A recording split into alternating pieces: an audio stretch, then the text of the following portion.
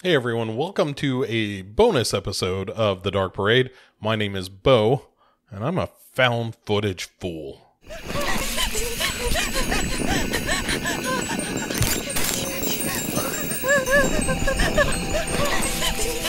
Tell me the camera thing isn't annoying. Yeah, it's annoying. Hey everybody, so we are doing another found footage fool this month, largely just due to scheduling issues on my end and, you know, usual stuff with work and all that routine. But I'm hoping that this will be a little bit interesting. Last time we did one of these, we talked about like Sergei Prakov, I think was the name of it. At any rate, just kind of some more obscure, interesting sort of found footage stuff after doing, you know, all the Paranormal Activity movies, trying to do something a little more off the beaten path. And I think this falls into that category as well. And I'm also stretching the bounds of what we consider, you know, part of the show. Because originally this was all about movies, right? And this is still a movie, kind of. But it is also a web series, a YouTube series. It's credited as a TV show on IMDb, but I think that might be overstating it.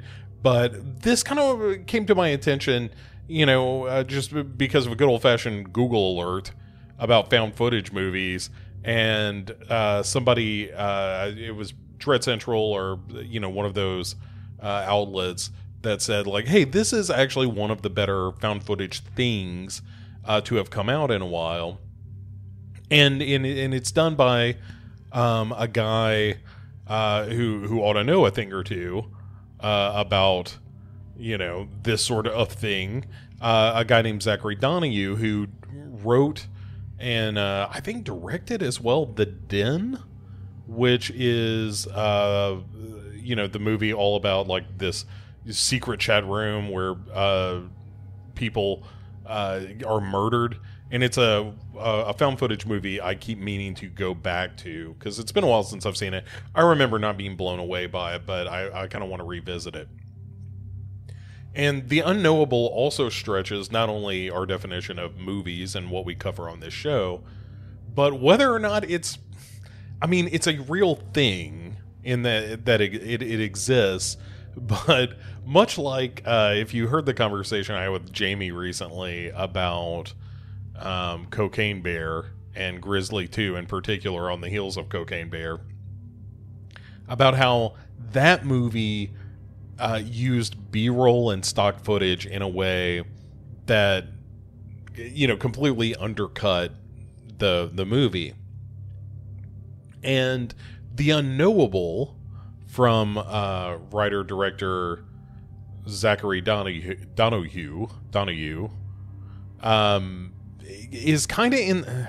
It's not completely undercut by it, but it also begs the question, how much of the footage has to be yours before it's just B-roll and stock footage and not a real thing, even though there are honest-to-goodness actors in this.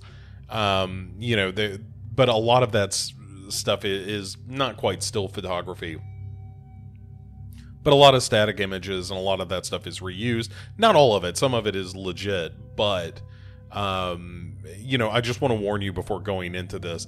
Especially, I feel like, in the later episodes. Because there are 9 episodes total. And the whole thing probably runs, you know, 30 to 40 minutes-ish. But in the later episodes in particular, there's a lot of, like, you know, movies that are in the public domain that are used, you know, characters that are kind of created whole cloth from footage that you could get from somewhere else. And most of the time that mostly works, but sometimes it's quite distracting. But what The Unknowable is, it's a mockumentary, if you will, a faux documentary, in which the narrator is telling the story of this family that went out into the middle of nowhere, into the desert, to create this, you know, lighthouse out in the desert. and he starts having visions. Like, originally they're in San Francisco, and he starts having visions of, I think they're called the Eridan, that there are these like cosmic creatures, and he's trying to make contact with them. And so it's him, his wife's sister, who has never said a word, and he tries this experiment, and when the experiment is kind of a success, it also opens a gateway very briefly, both in the desert and also in New York, I think it is, where a disturbed individual who later becomes a killer known as the Clown with No Makeup, is given a glimpse at these cosmic horrors beyond, and begins this journey across the country where he kind of murders his way towards the Wilcox farm. And, there's other stuff about this, spirit journey that Thaddeus Wilcox goes on, and he ultimately ends up in a pool filled with LSD and has a crazy trip, and, there's alien parasites in birds and just all kinds of weird shit. But these are broken up into these 2 to 10 minute, closer to 2, most of the time it's closer to 2 to 4, but occasionally they'll creep into the 8-9 minute mark, and it's telling this story of this family and the horrible fate that befell them. It's very, at the risk of just sounding completely pat, very Lovecraftian, in the sense that you're dealing with this family that is suffering all these trials and tribulations. There's some interesting stuff that I really like about, time, and there's this other kind of caretaker / witch named Agatha, who's trying to use the body of the sister that doesn't talk as a vessel for her, and that comes back into play later.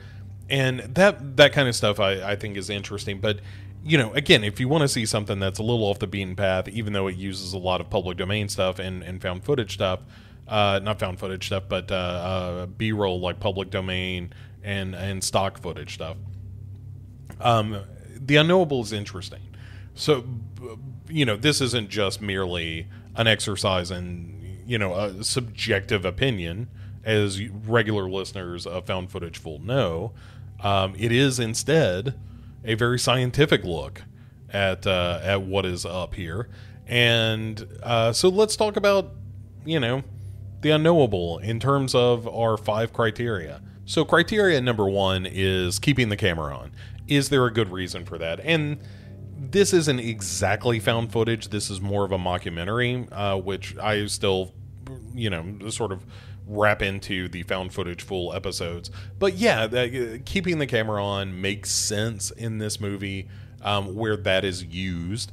Most of the time, it does feel like it is, kind of old-timey footage of this family.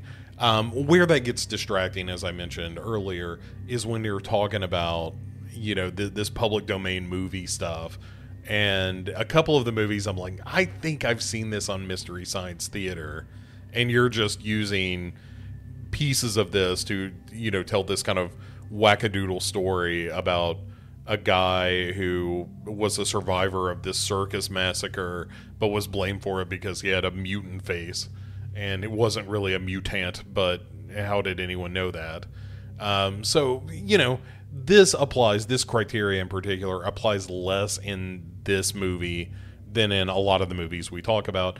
But I'm only bothered so much by this public domain usage, because there's part of me that really admires it, that thinks it's really clever, that a guy basically got some friends of his together, shot some, standard stuff with them, threw some grain on it and drained it of color, and then used a lot of this, public domain stuff to help tell this story that he had in mind. And, that's the thing I really want to ask him is, did the idea come before the footage, or were you watching the footage and were like, hey, I think I can make a movie out of this? And at the end of the day, it kind of doesn't matter what the origin was, but I am curious about that. Like, you know, what came first, the chicken or the public domain movie? But I do find that interesting. Anyway, so enough about that. Then let's get to characters.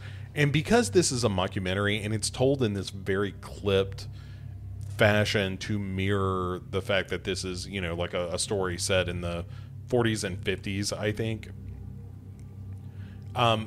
And it's edited within an inch of its life in terms of the audio so that it comes really quick. In fact, when I was watching it, it made me think a lot of Pixix movies editing, where there are no breaths or anything like that. It is just, you know, this constant hammering of conversation, and it feels very, you know, 40s. Like, yeah, listen, see, you know, these people moved out to the middle of the desert, and guess what happened? Well, cosmic creatures, that's what.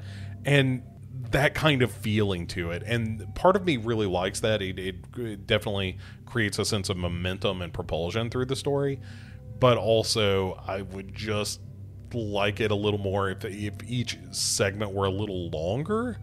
But at any rate, that has nothing to do with the characters, other than to say it feels like we're kind of skimming over the top of this much deeper story that's going on. And the characters are kind of interesting, though. The one in particular I like is that character of Agatha, who appears to be using this you know, poor girl who is not totally there, like doesn't speak, may have some sort of, you know, disorder of some kind.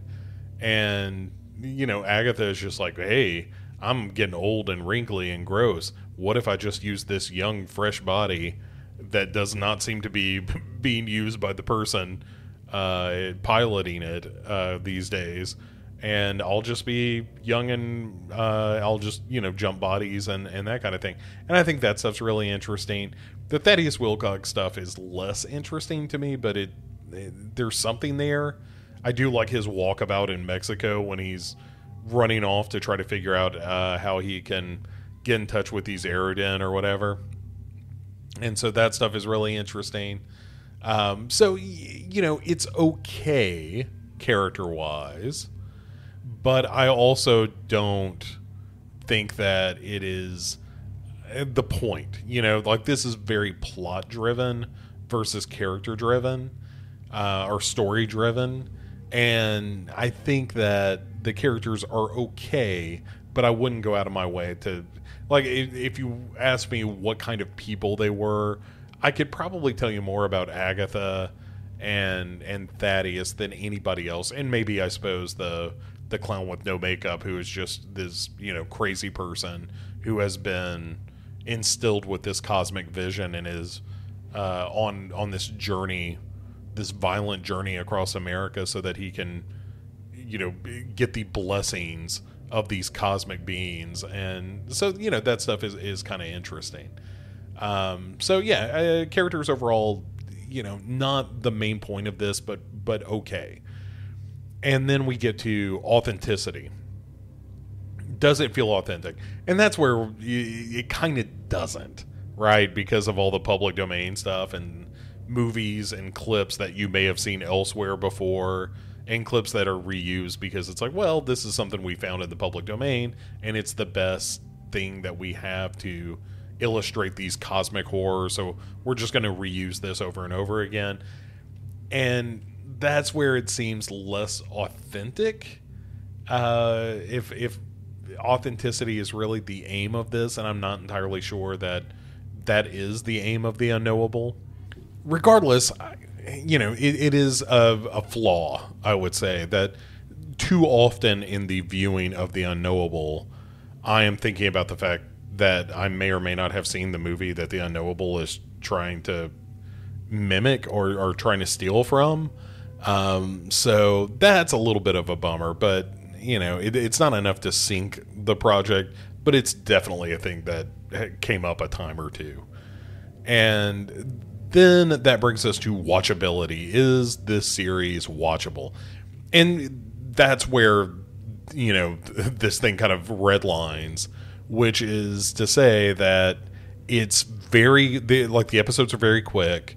You know, like any good serial, it sets up a little bit of a tease for the next episode that makes you want to finish it. And I finished the whole thing in a single sitting. You know, it was like sit down, watch The Unknowable in its 9-episode run, and kind of enjoy this little morsel of a story that is, you know, filled with cosmic horrors and witchcraft and all kinds of stuff like that made it really fun. And maybe that's the thing I liked the most about The Unknowable, is that it felt like it was done with a sense of whimsy and fun. And, you know, and is still going for something that's a little creepy. Like, once it gets into, you know, like sacrificing these birds with these alien parasites in it and that kind of thing. And there's a thing with time at the end of it that was really satisfying. You know, it kind of has a watch the skies kind of ending that I thought was really good. And so that would bring us to our final criteria, which is scares. Is the show scary? And I don't know that it's actually scary. It's at least not in the sense that most cosmic horror, I don't think, is frightening on the surface level. But there is something dread-inducing about the story. You know, like the story that it is telling is a true old gods kind of story. And I probably found it more entertaining. What was the Rebecca McKendry movie recently where the guy's talking to the elder god in the bathroom stall with Ryan Kwan? I can remember everything about the movie but the title of that thing. But that I think was less successful than The Unknowable in capturing what makes cosmic horror kind of frightening. And in fact, there's one of the characters, this killer known as the Clown with No Makeup. There is a point where he realizes that he's kind of been had by these, creatures that lurk beyond the veil in this ethereal plane. And that's really, sort of fun and eerie. And like, yes, this guy was a horrible person and violent and scary in his own right, but he's nothing. There's no real affection or interest by these cosmic creatures for a creature like this. He just is useful. And that, I think, gets to the root of what makes cosmic horror good when it is good, which is this notion that we are not a matter of concern for the old gods. They will go about their business, and if our planet or our realm or reality or whatever is totally shattered because of their changing whims and we all die horribly or live in a nightmare world, that's really not their problem. They don't really care. They're beyond such thoughts. They're beyond the concerns of mortal man, but are, capable of influencing the fates of mortal man in ways that are horrifying and terrible. And so that kind of thing I find really, really interesting when it comes to cosmic horror as a subgenre of horror. And that's what I think The Unknowable gets right. There's a bit of the uncanny in The Unknowable, if you will. So do I think it's outright scary? Maybe not, but it's something I've thought about, and I enjoyed my time with it. And I'll use it as a point of comparison, like for good cosmic horror.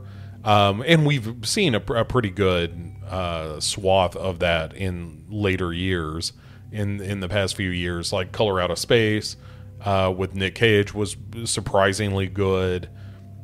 And then, something like The Unknowable comes along, and you're like, oh yeah, this is still a totally viable platform for this kind of story. So yeah, there you have it, The Unknowable. It's available on YouTube. Check it out, from Zachary Donohue. I enjoyed it. I think it's interesting. It's an interesting little tidbit. So I'll be back in a week. We're going to be doing a Heart of Horror, recording that this weekend. Speaking of cosmic horror, we're going to be doing a Heart of Horror with none other than Kate Pollock and the movie From Beyond. So stay tuned for that. Beyond that, should have some more stuff coming up pretty soon. Hopefully, this is the thing I say every time, right? Is I think there's probably going to be some more time on my hands coming up, but then there never is, because like something will happen at school and then I got to go deal with that stuff. So, who knows? Who knows? Only the shadow knows. But I appreciate everybody sticking with me. I appreciate everyone listening. Be sure, if you are enjoying these little digressions into found footage and know somebody who enjoys found footage, then send them our way. We got 20-ish something of these now, as well as plenty of other stuff here on the Dark Parade. And if you don't care for any of that stuff, there's also Pick 6 movies and Duncan and Bo Come Correct, which, by God, we are going to record one very soon, because we've got oh, God help us all, there's a new season of Slasher beginning before too long. So I'm afraid we will have to cover that. At any rate, thank you so much for listening and supporting. And as always, thank you for joining the Dark Parade. We'll see you next time.